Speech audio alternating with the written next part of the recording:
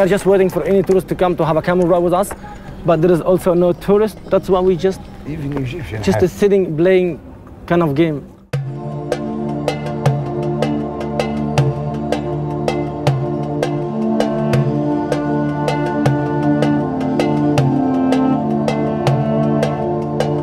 Egypt's economy has always relied on tourism.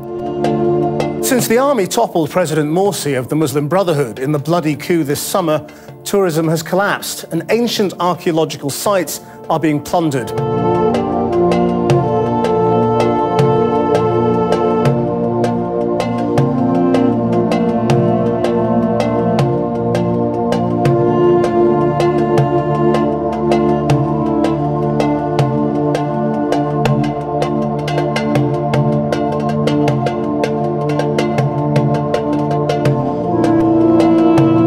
Tourism used to make Egypt £6 billion a year.